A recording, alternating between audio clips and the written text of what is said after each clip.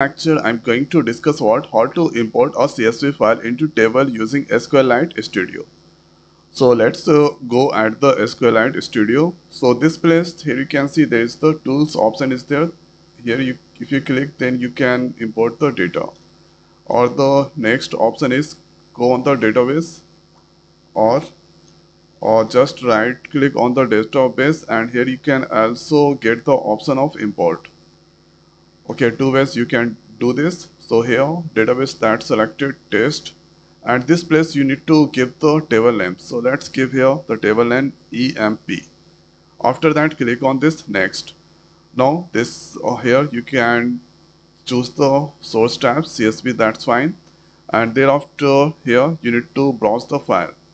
So the file is in desktops, and if you scroll down, then you can get here files, and after that going to use here employees tables.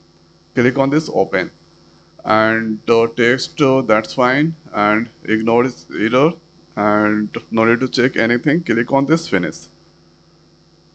Now you can see there is the EMP tables that's created, and if I click there, okay, wait 1 second, then here you can see totals or columns are 11, and right click, then you can see this is the list of options. Double click there, then you can see this is the columns are there. Now wanna see the data, so you can see there is the data, and column is now employee ID, first names, second names, and this all that's come there. After that here you can see the constant index details. So this is the detail, and this is the trigger is not there, and wanna see the structure, so you can see the structure total numbers of columns are 11.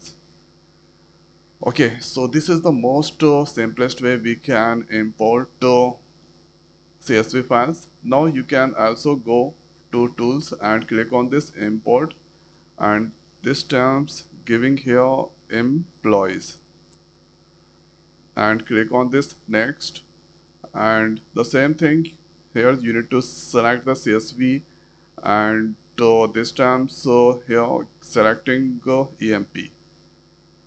EMP file that's selecting, and no need to check this, and click on this finish.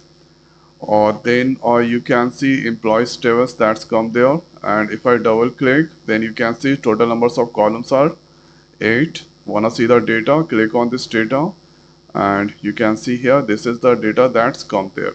After that you can do some filtering on the data. You can add the columns, remove the columns, and so many operations you can do this place. So this is the form, and if you click here, this is the grid view, and this is the form view. So this is how we can import the CSV file in SQLite Studio. So I hope guys this video is helpful for you. So now in this video it's over. So thanks for watching. See you next video. Thank you.